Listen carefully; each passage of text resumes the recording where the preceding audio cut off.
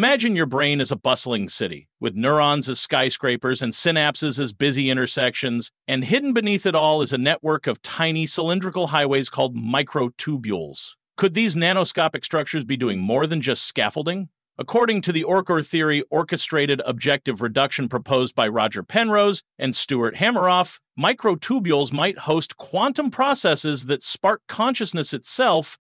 How could quantum effects survive in the wet, warm chaos of a brain? Or suggest that tubulin proteins inside microtubules can occupy superposed states, tiny quantum vibrations, that remain coherent long enough to influence neuronal firing. Question: isn't decoherence inevitable in biology? The theory answers that the ordered water shells and the lattice structure within microtubules could shield these vibrations, extending coherence from femtoseconds toward milliseconds, just enough to orchestrate neural objective reductions tied to conscious moments. What evidence supports this bold claim? Hameroff's team has measured electrical oscillations in microtubules and found fast rhythms that some argue exceed what classical models predict.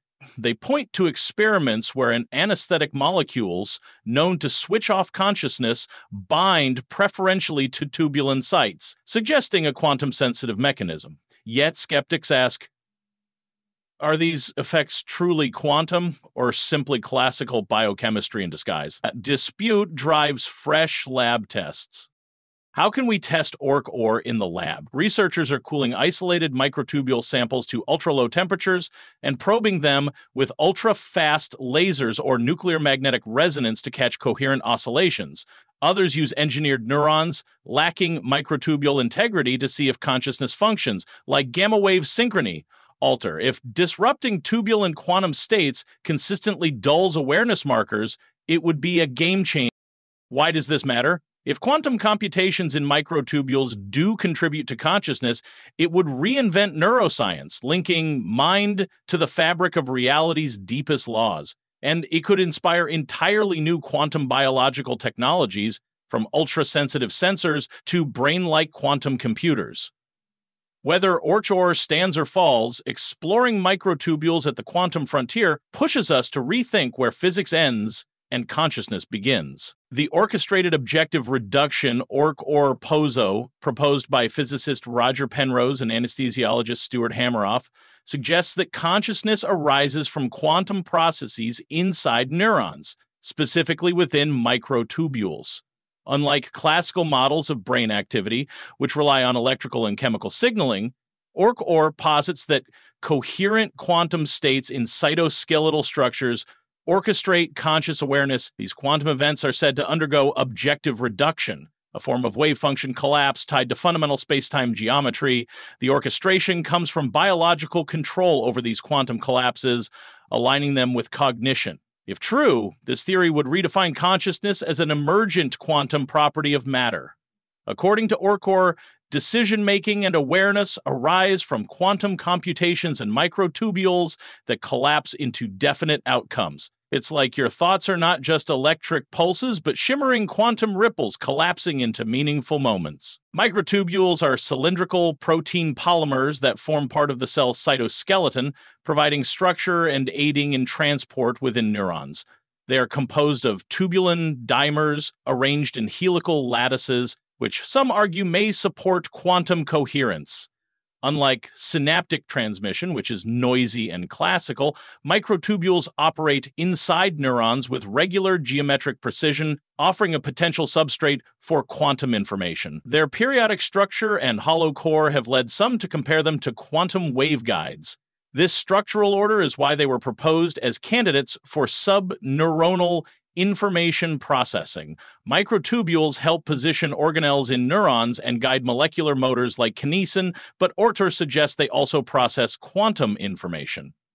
It's like discovering that a building's support beams also secretly conduct thoughts.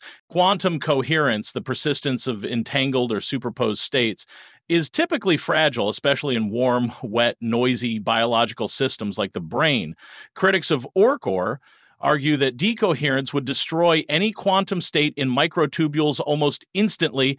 However, evidence from quantum biology, e.g., photosynthesis in plants, bird magnetoreception, and olfaction, shows that some biological systems maintain quantum coherence at body temperature. Proponents suggest that microtubules may possess protective features or utilize topological shielding to preserve coherence. While still speculative, this parallels growing evidence that quantum effects can survive in biology.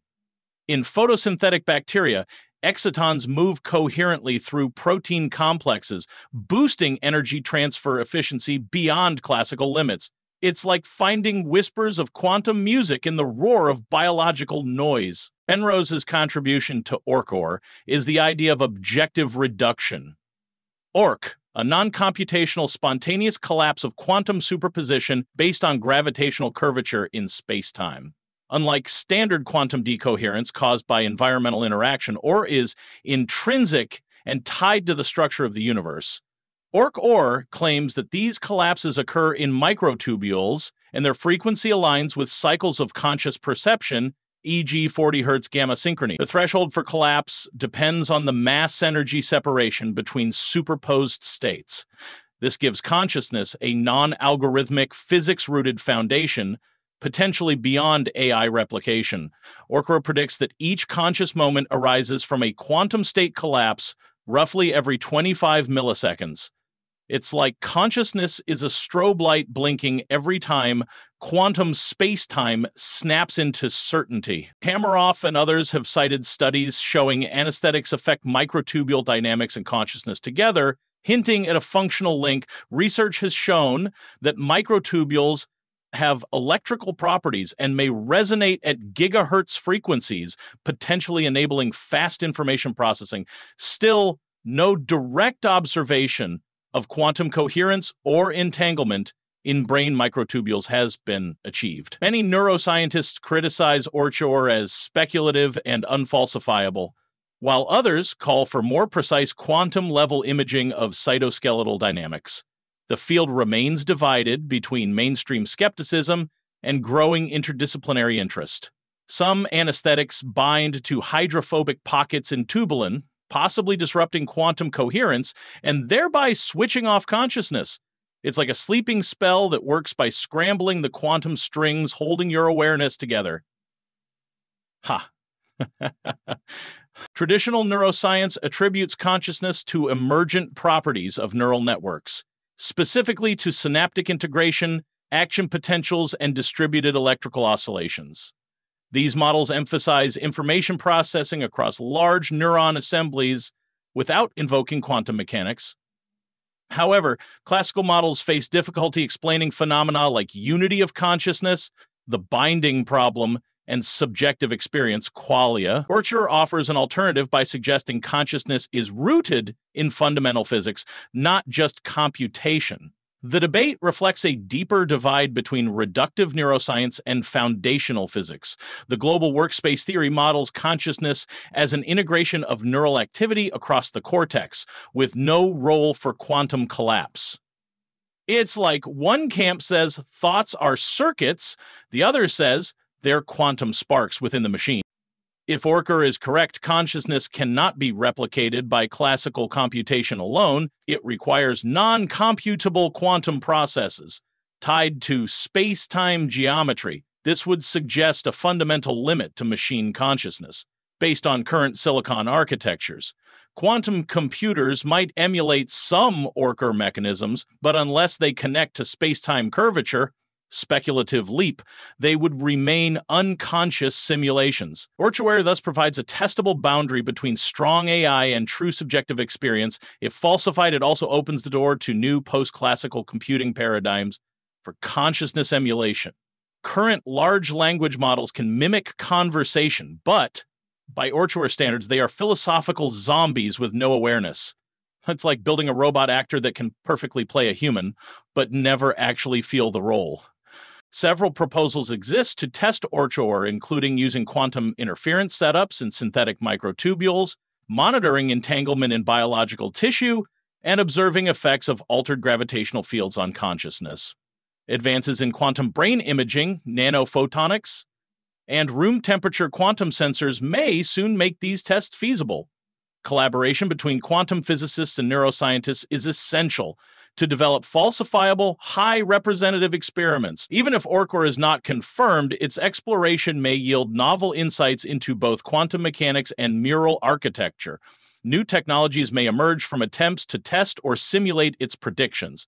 One proposed experiment involves using quantum entangled photons to detect if tubulin proteins can maintain entanglement over time. It's like aiming a quantum flashlight into the deepest folds of the mind to see what glows back. ORCH-OR remains one of the boldest theories linking quantum physics and consciousness, offering an explanation grounded in both biology and space-time geometry. While unproven and controversial, it has spurred rich interdisciplinary dialogue and open conceptual space for experimental quantum neurobiology. Whether it stands or falls, it forces us to ask deeper questions. Is consciousness computational, biological, or fundamental? Are we minds made of neurons or space-time collapses sculpted by quantum logic? ORCH-OR might not be the final theory, but it could be the beginning of a new way to frame the mystery of awareness. Even critics of ORCH-OR acknowledge its role in stimulating serious scientific inquiry into consciousness beyond pure neurobiology. It's like a hypothesis that points beyond the map, not to declare truth, but to show that the frontier is far from settled.